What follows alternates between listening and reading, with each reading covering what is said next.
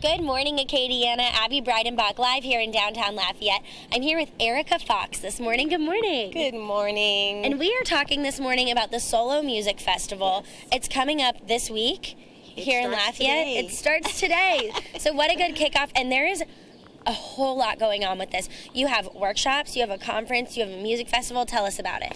Well, this is my first year, so I'm kind of, going to learn as I go along. But what I do know of it, yes, there is a workshop that I'll be participating in where various songwriters from all over the world come together. We're put in a room of a small group, and you basically create a song out of the ether. You make something, beautiful and new and brand new, and then you actually perform it every evening in front of your peers. And then you're put in a new group every day, so it's a new challenge every day.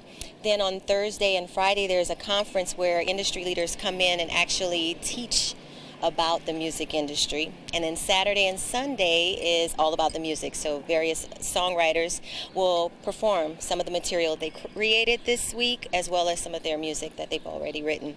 So the workshops are sort of closed to a certain group. Yes. But the conference is something that's open for anyone. To the public, yeah, and I would definitely encourage folks to come out if there's any interest, if you're thinking about being a musician or a songwriter, or if it's something definitely that's something that you want to do, definitely partake, because it's information that's invaluable and it's not something that you can easily come upon.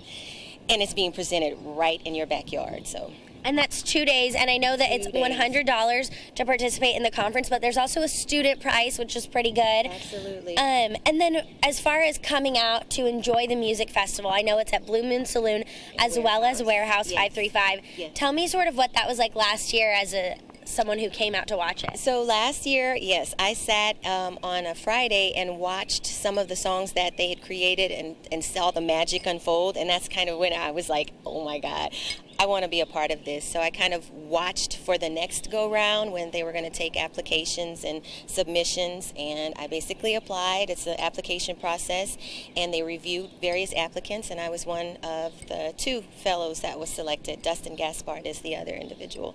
Neat. Well, congratulations, Thank and you. we're all excited to see what comes out of this week. Solo Festival starts here today in Lafayette. Get involved. It seems like it's going to be a lot of fun, and stay with us right here on GMA.